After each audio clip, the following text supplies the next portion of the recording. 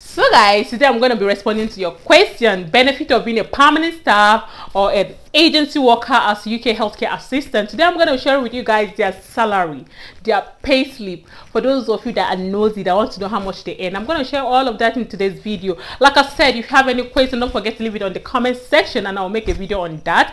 And I'm also going to be telling you guys, you'll be living your good life. Catch a glimpse from the outside, then you see me now, see me now, see now. Hello everyone, welcome back again to my YouTube channel. If today is your first time here, my name is Stella. If you've not subscribed to my channel, please don't forget to like and subscribe to my channel. And if you're a returning subscriber, thank you for coming back. Thank you for supporting your girl. Thank you for supporting your girl, guys. I really appreciate it. Thank you for love, for the support. I appreciate, guys. So in today's video, I'm going to be responding to all your questions. Not all your questions, some of your questions, to be honest. Like sometimes I go through my comment section and pick some few questions and make videos on that. So some persons have been asking me, please, is permanent staff better than agency worker? All of that. Just keep dropping your comments. I'm going to be responding to all of that gradually. It's just not easy to make videos, edit. Sometimes you make video, but to edit is the problem, to be honest. Like for me, it's easy to sit down, talk, and then sit down and start editing. That's where there's problems. So anyway, that's by the way. So today's video, I'm going to share with you guys payslip of a permanent staff and also a payslip of agency staff. So as a UK healthcare assistant, usually anyway, let's go. So the government used to have like a minimum wage, but to be honest, as a UK healthcare assistant, if you're a permanent staff, there are lots of benefits though. So I'm going to share with you guys like the benefits of being a permanent staff. So for me, benefit of being a permanent staff, you're a permanent staff, if you're sick, you get sick leave pay. But if you're an agency worker, I don't think they give that, because when I used to work for agency, there's nothing like a pay, sick leave pay. Like if you don't work, you don't get paid for. No work, no pay. Work, pay. If you don't work, there's nothing for you. But as a UK healthcare assistant, if you're a permanent staff, if you're sick, I get sick leave. And if you have like COVID and you don't get to work, it's still the same thing as sick leave. Like when I had COVID, I literally didn't work for like 10 days. Yeah, I was isolating for 10 days, and throughout that 10 days, I got my complete pay. And if I should still call them and tell them I'm still sick of COVID, please don't do it. I'm just telling you. Don't do it. If you do it too much, they will not pay you. But I'm trying to say, if you're sick, you get paid for it. As agency worker, no work, no pay. That's just their policy. You have to work to get paid. Do you understand? And as UK healthcare assistant, if you're a permanent staff, to be honest, for me, I feel like it's easier for you to get it's not, I feel like, I know it's easier to get mortgage, because I could remember for some reason, even when I want to get my mortgage, but because it didn't balance well, as my husband is like not a full-time worker, like agency worker, all of that, we couldn't get the house. So like they usually want you to have like a permanent job, so at least they know how much you earn yearly. So if you're permanent staff, it helps a lot, to be honest. But if you're like agency, they feel like, you know, as agency worker, sometimes you get shifts, sometimes you don't get shifts. It's off and on. Agency shifts, it's not like a guarantee that you must get the job today. So sometimes how this agency works is sometimes, like let's say for example, at workplace tonight, I just call and say I'm making this video at what's the time now, 7 o'clock. Yeah, that's what I said tonight. So let's say I just call and say, hello, I can't come to work tomorrow because of childcare, maybe like because of my daughter, or I'm not feeling fine. So what they do is that they ring agency, please can we get a cover up, that's someone to cover up the shift. So usually if there's no like much shift, it's difficult to cover up. That means you won't get shift as agency worker. So that's why sometimes they don't tend to get shift sometimes, but it just depends. Yeah, so that's it. As agency worker, you're not guaranteed to get shift every single day, but not like they don't get it. Usually always get, but it's not a guarantee. But at least with me being a permanent staff, I know that this is my work and these are the days I go to work.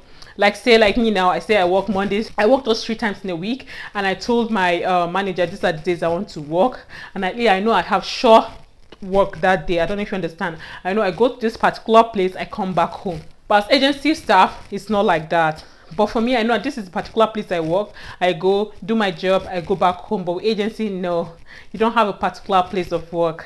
You go round. You can go to London if you can go. You can go to Manchester. You can go anywhere around UK, in as far as you're strong and you're willing to take the train, the bus, or you drive, you know, stuff like that. So that's it. That's the benefit of being a permanent staff. So there are little benefits, to be honest, as being a permanent staff, but the only issue of being a permanent staff, their pay rate is not as high as agency. So like let's say agency, I think For agency, I think their benefit is like you get to meet more people because you tend to move around. You can go to like what I said, you can go to Manchester today, you can go to London today, you can go to so place, and you're going, you're changing lives, you're meeting different people. You can also make friends. You learn a lot as you travel. But as a permanent staff, you just work in a particular place. Let's say you just have 5 clients there. That's where you keep working with just these people. You're used to them, everything is just them, they're like your family. But as agency staff, it's not like that. You travel around, I don't want to say around the world, around the whatever I would say, around the area. So here's the thing with agency staff. But the good thing about being agency staff, sometimes when there's emergency shift, and let's say your agency say, I'm going to pay you £10, and you be like, no, I'm not going. Be like, please, please, please, okay, I'm going to pay you £15. You see, but me as a permanent staff, there's nothing like I'm going to pay you £15 for what? If your fixed rate is £10, as permanent staff, they're going to pay you £10. Whatever your fixed rate is, that's what they're going to pay you. As a permanent staff, if you're going for maternity leave, I think you get your full pay for at least is it 4 months full pay, and then after 4 months you start getting half of your pay. For example, if you earn 1,500 every month, so you get 1,500 for 4 months, and after that 4 months you start getting half the money. That's you start getting 700 until I think 10 months, but you're entitled to 1 year maternity leave. That's the good part. At least you can stay home for 1 full year until your child is a year old. Yeah, and you get paid for around 10 months. Yeah, that's it. But at least you get short pay of 10 months. I don't know if you understand. But with agency workers, no, you have to like maybe apply via government and all of that. With government, you get maternity allowance. That's what you get. So with the government, as per you work and you're going to submit all your pay slip to the government, so you get that maternity allowance. So that's it with working for agency. And with working for agency, you choose where you want to go. Let's say for example, your agency say, okay, we've got a job for you in Manchester, into so home, and you'll be like, no, I don't like that home. You've got the right to say no, you're not going, or no, you're not chance, or no, you're busy, or no, it's your right. Like you've got to choose. You can choose where you want to go to with agency. If you're agency staff, you can choose where to go to. Be like, no, I'm not available, stuff like that. I think with agency staff, they have benefits too, but not like in terms of like if you're sick you get paid. Just like in terms of choice. That's what I'm trying to say. That's where agency staff get more advantage, because as agency staff, like I said, you can say no, you're not going to this place here, this is where I want to work, stuff like that. You get to choose where you want to go to, what you want to do. Do you understand? I might go to a particular home and I don't like it. If I'm agency staff, tomorrow if you send me there I won't go. But with me, if I'm a permanent staff and I'm working with a particular client, even if I don't like it, deep inside my heart I don't like it, but I have no choice but to keep working, because you're a permanent staff. If you don't do it, who will do it? And people have been asking me like, if you're a permanent staff, are you allowed to travel? Oh, yes, of course you're allowed to travel. You're entitled to 5 weeks annual leave. That means like if you want to travel to your home country, you can book for 2 weeks or 3 weeks annual leave. In that annual leave you can go. So yes, you can travel if you're a permanent staff. You're not tied down, you're not in prison. If you have any family issue, you can also book a leave without pay. It's still different, but you're entitled to in a year 5 weeks annual leave. 5 weeks annual leave, that means with paid, you get paid for it, for traveling, or I don't know, if you just don't want to work, you're entitled to 5 weeks anyway. So let's say maybe after 3 months you just need a week break, you can take off a week break and just stay for 1 week. And with permanent staff, like I said, you kind of have choice, especially when you have kids. You can meet your manager and say, please, you want to work during the day, or please you want to work during the night, and say because you have a child and all of that. You have, to be honest, you have lots of benefits as a permanent staff, but it's just that the pay is quite different. Like I told you guys, agency, they've got a high pay. So now I'm going to show you guys agency pay slip. And agency pay slip, what it's like. So guys, this is what this person pay slip look like. This person lives in Huddersfield. You all know I live in Huddersfield. So I was so tempted to go with him one time like that, to be honest, because the pay was mad. On Christmas Day, he was paid £90 per hour. I could not believe it until I saw the pay slip. Pay slip is a proof, because most time they pay them weekly. So when you get your weekly wage, you see what the person earns. So this person now, he just work once. And sometimes he work once or twice a week. He says it's okay. It's a bit far, like I said, it's like around 2 hours via train. So he went there for, let me just approximately for 12 hours, 12-hour times pay rate, which is £45, £45 per times 12, £45 times 12 is around 500 and something pounds. So you go for just one shift to get 500 and something pounds, guys. It's not amazing. But the problem is that if you look at his take home, it was too small, because he worked for so many agencies, and that's something I was telling you guys about. Just be careful of how many agencies you work for. So his take home was around 314. That's because he was taxed a lot, and like I told you guys, he worked for different agencies. He forgot to close down, like to end his contract with other agencies. So that's why he had lots of tax. So guys, it's amazing. It's still okay for me, to be honest. So guys, did you see that agency payslip? You can see it's so huge. It's just like being a nurse. In fact, some nurses don't even get up to £45 per hour, to be honest. So that's an agency payslip. But what I'm trying to say is that sometimes you get less, but that's because this person, I showed you guys the location. You can see the location was in Huddersfield, but where the person worked was really far, and the person was willing to travel that far. Do you understand? So like for me, if you're a guy, you're willing to travel. So let's say people that live in Lagos, if they're here in the UK, so for them traveling for 2 hours to go to work, it's nothing to them, because at least even if you're in the train, you're comfortable, you're relaxed. Do you understand what I'm saying? You're relaxed, you eat what you want to eat, you press your phone, there's charge up, there's a place where you can charge your phone there's a place where you can charge your phone inside the train, so you go to work and come back. It only require you to wake up very early. So some persons get high pay, especially when it's bank holiday, you get double pay. So imagine that person with 45 pay. If it's like Christmas, they got £90 per hour. Honestly, it was crazy. When the first day I saw that pay, I was shouting. I was like, oh God, I wish I can do it. But like I said, if you have a child, it's really difficult, you know, so we just stick to our work. So that's it. Like, they get very good opportunity. But I'm not saying that it's all agencies that pay that amount of money. Like I said, some agencies pay less. Honestly, some agencies pay really less, but it's your choice. You can book other agencies. You can leave this one and say like you're tired of working with this one, and agency work, I call them a show. Like, they fly from one place to another. Tomorrow this person will tell you I'm working with this one, and next time be like, I don't like that agency, I'm working with this one now, you know, stuff like that. They just move from one agency to another. Because it's their choice. They are flexible. They can move anywhere they want to move to. They're not tied down to you. Yeah, they're not tied down to you. But as a permanent staff, obviously before you leave, you have to give 1 month. Is it 1 month or 2 months notice that you want to quit or resign or whatever? But as agency worker, you can just call them today. We have a shift for you, I'm not available. Tomorrow they call you, we have a shift for you, I'm not available. Even the people giving the shift, they will get tired of calling you. So obviously they know that you're not really interested, or you can just call them and tell them you're not available for now, for 2 months or for 3 months. So as a permanent worker, you can't say you're not available for 3 months or 2 months. No, it's not possible. So that is it. That's the pay slip. That's what that person gets per hour, I mean. And it's also sad because if you have lots of agencies you're working for, the tax is going to be mad, honestly speaking. So what that person did not realize on time was that it was affecting him, because he was working for so many agencies, and what he was supposed to do is collect his P45. And when you get your P45 or P60, I can't remember, is it your P45 or P60? That means to close down your account with that agency, that you're no longer working with them. Because in UK, if your names are in different agencies, they believe like you're working for different agencies, that you're making lots of money, and your tax get deducted like crazy. So the best thing is for you to pick 2 best agencies that you know and you know you're sure of getting jobs with these 2 agencies, and that you know that yes, they're okay. Then that's the agency that is best for you to register with, and the other one, just close your account with them.